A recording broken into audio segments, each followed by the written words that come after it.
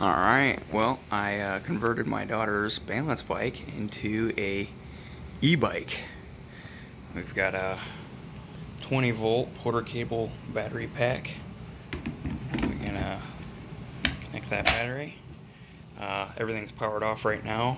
It actually powers on with the brake, so we'll see brake power right there, and after about 20 seconds it will disengage that soft power latch. And then we have a potentiometer thumb throttle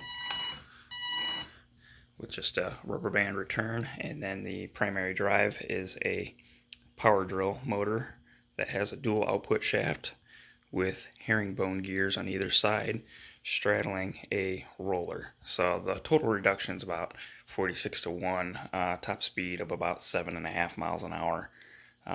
It does have an adjustment potentiometer on the microcontroller in there, set at about 40% speed. So if we, timed out, turn it back on. So after 20 seconds it does turn off.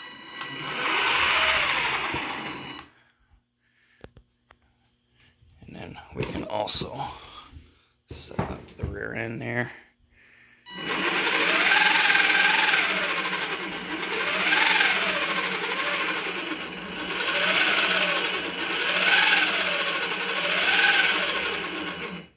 And then the brake does disengage the drive and ramps the motor down pretty quick. So if my daughter pushes the brake, it'll stop and not allow her to, give it gas while trying to stop. So we're gonna test it out tomorrow, see if she likes it.